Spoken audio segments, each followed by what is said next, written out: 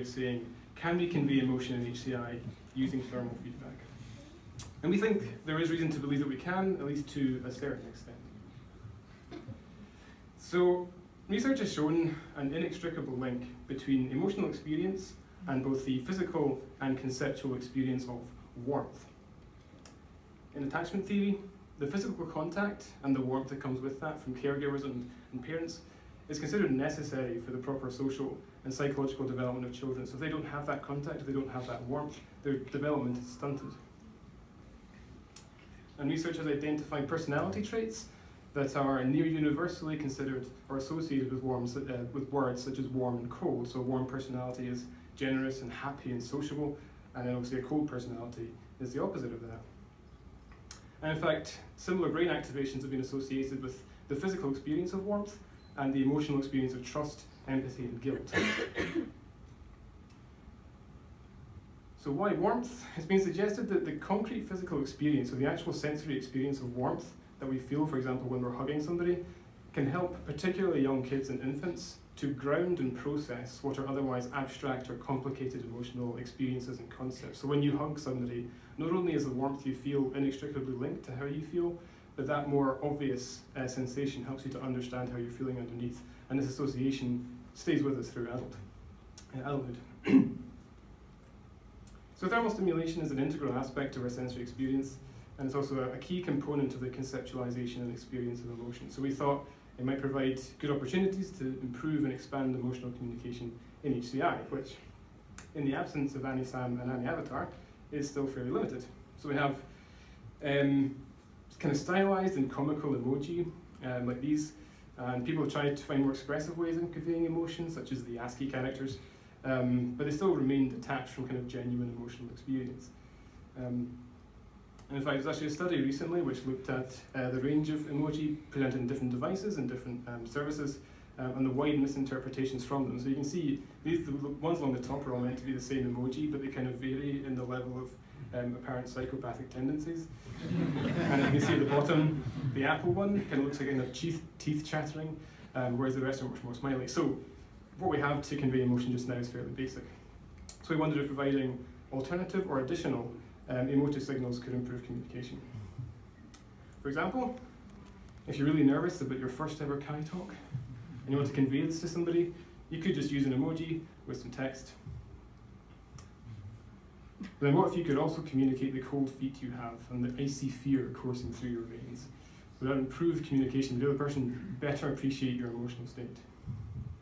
On a more practical level, could thermal feedback be used to improve emotional communication in digital media for people with visual impairments? So if you cannot see visual displays of emotion, could thermal feedback or other modalities help to provide that? Rather than relying on the audio descriptions of the interactions of the characters, visual displays of emotion could then be conveyed through perhaps thermal feedback, so this loving scene could be augmented with warmth, for example. So we used the circumplex model, which was described helpfully earlier. So we measured the responses to the thermal feedback in terms of valence and arousal, so valence unpleasant to pleasant, arousal calm to excited. And so the idea being that when you present a stimulus, if you get the measurements of valence and arousal and you put them together, then that kind of gives you an idea of what kind of emotion the person might be interpreting that signal to mean. So we have pleasant, calm emotions, like serene, calm, relaxed. Excited, pleasant emotions, like happy and astonished. Excited, unpleasant emotions, like anger and frustration. And calm and unpleasant emotions, like sadness and depression. So, well, not depression, but depressed mood. So we had the questions, what range of emotions can be conveyed through thermal feedback? And how does that range of thermal stimuli map to these dimensional, the circumplex model of emotion? So the experiment used Peltier devices. These white squares are ceramic plates which can be either warmed or cooled by passing a current through them. And we presented 20 European participants with a mixture of Central, Eastern European and British participants with 16 different thermal stimuli. We started from a resting temperature of 30 degrees. The skin can be adapted, so basically changed and rested to moderate temperatures. So we feel no thermal sensation, so it's kind of like a baseline from which to change temperature. And the skin was always set to 30 degrees in between stimuli to keep the perception constant.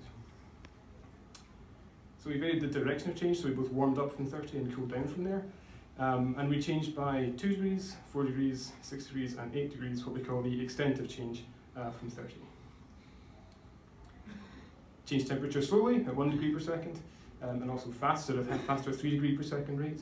And the psychophysical literature in temperature says that by increasing either the extent of change or the rate of change, it makes the sensation less comfortable and more intense. So we were wondering how that kind of sensory perception relates to the interpreted emotionality.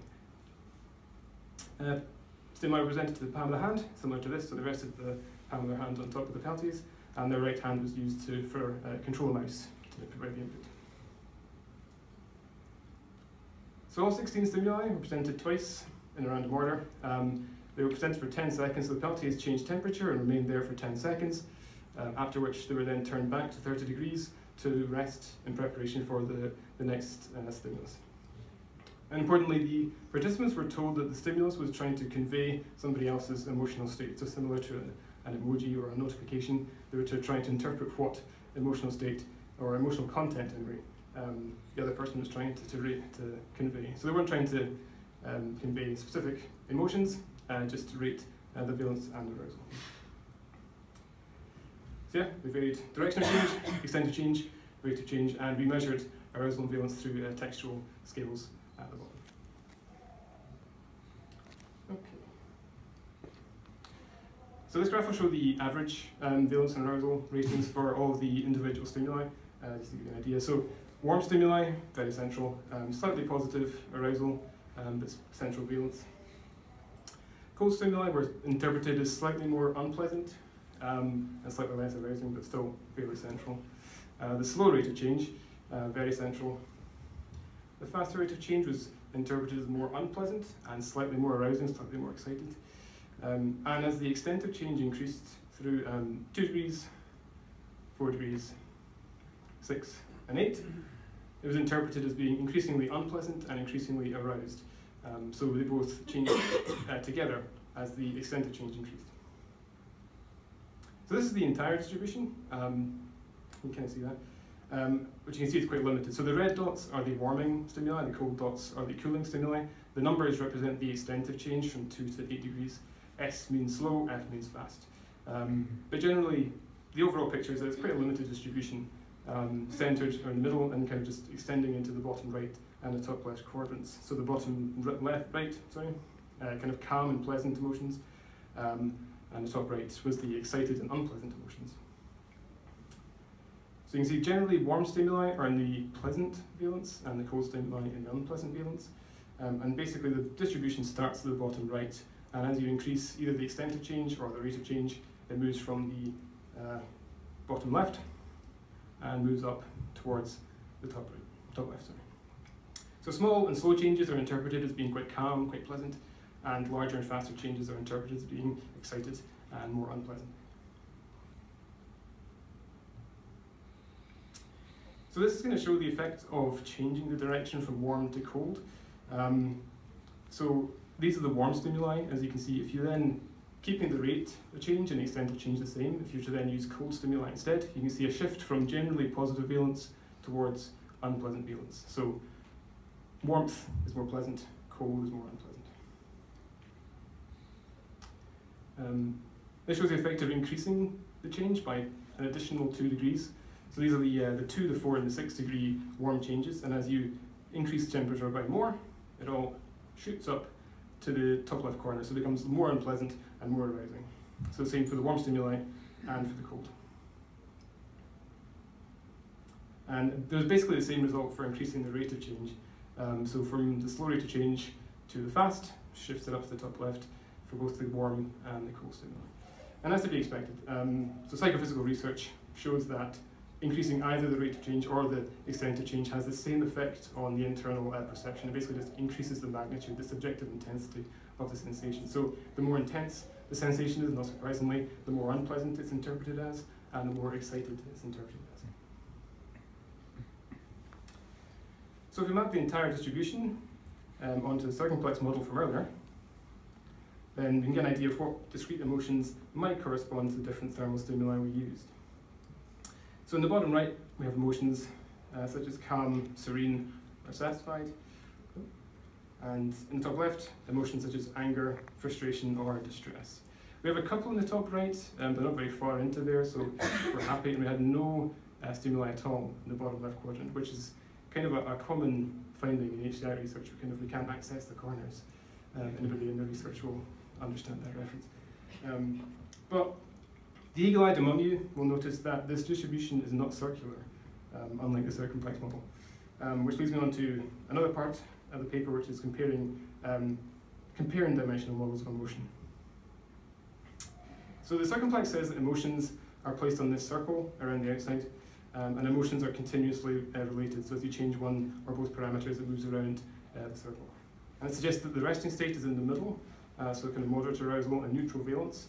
Calm emotions require a reduction in valence from there. But it's been suggested that the circumplex might not always be best for conceptualizing how emotions are placed along valence and arousal axes.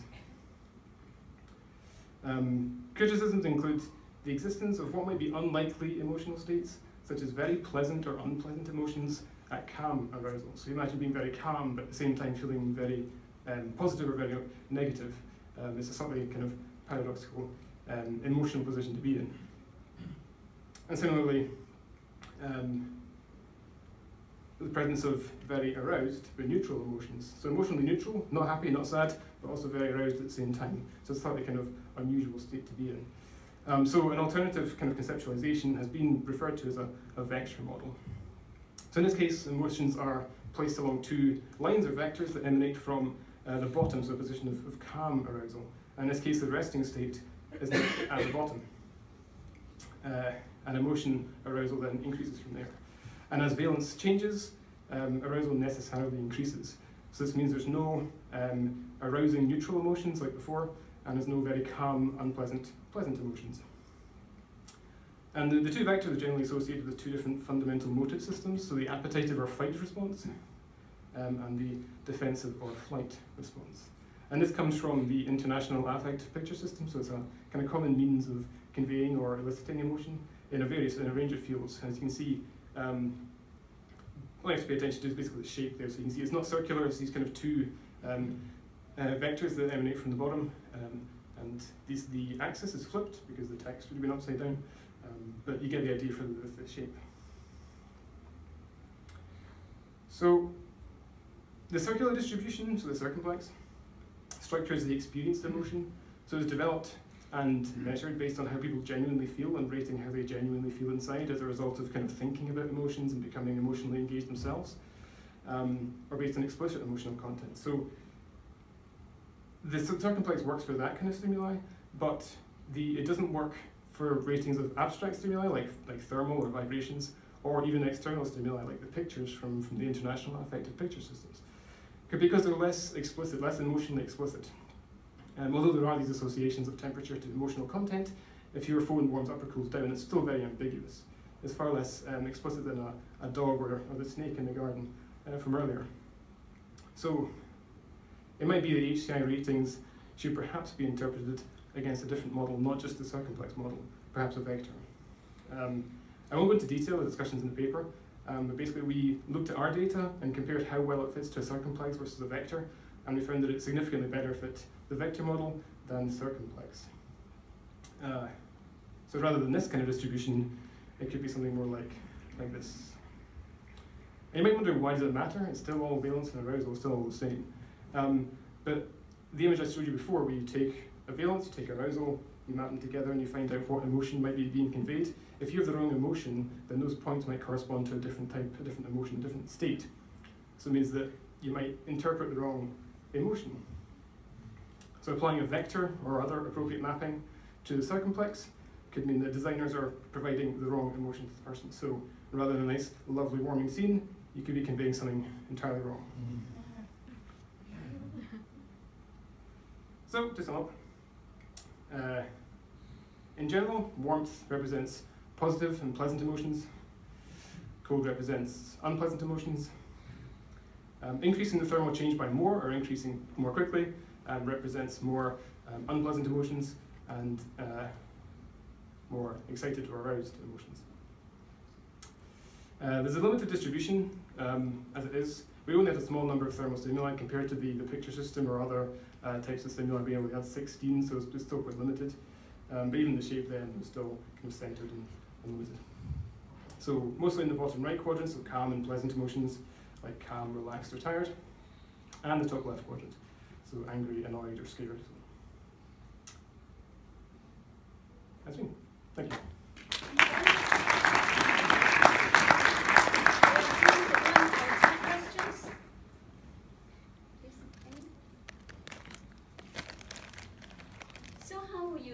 Address the issue about the individual difference in about the sensitivity to this warmth and cold.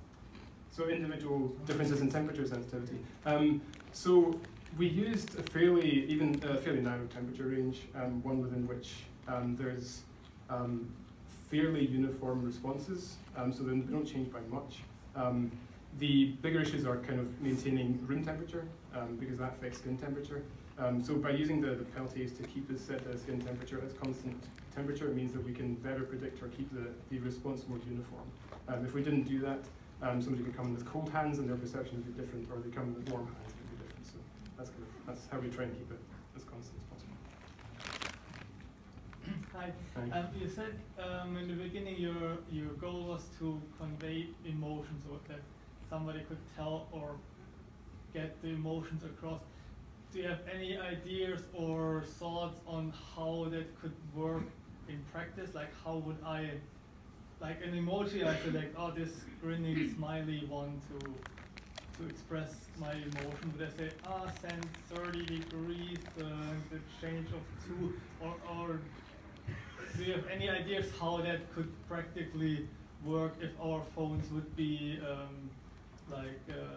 head and you could still choose something like an emoji, so you could choose an emotional category or an emotional label, and then on the other end the designers would know that, okay, they've chosen to represent fear, so you can provide the certain thermal feedback for that. You could also use tactile or other things, so likely you still choose something like an emoji, so a visual or a textual representation of the emotion you're trying to convey, or it could even be textual, so an analysis of the words you use, and you could interpret that as well.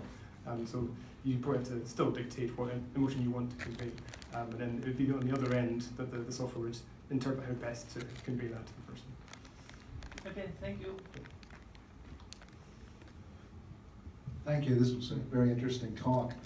If you could go back a couple of slides to just any one of your results graphs. Yeah, anyone would be fine. One of the things that I noticed in the results is that there seemed to be quite a bit of overlap between the warm and the cold responses, and that seemed perplexing given given your introduction, etc. How do you account for that kind of overlap? So part of it is the overlap might be slightly different extents of change. So you could have a smaller warming change might be overlapping a larger colder change. So it's kind of the intermix between the two. You mean in comparison to the emotionality of warmth and cold? Yes. Yeah. It's part of your introduction. Part of your introduction implied that warm and cold were very different from each other, and every graph that I saw showed a tremendous amount of overlap between the warm and the cold emotions on both axes. So it's partly because of the change in perception based on how much you change by compared to warm and cold. It's also because the relationship of warmth to emotion is because it's kind of related to internal emotional experience, whereas this is just your phone getting warmer or colder. So it could be that because you're rating external stimuli, the difference between warm and cold is different because it's very different to the internal emotional experience. Thank you. I'm sorry that no time. So we can after the session. So we can move on to the first presentation.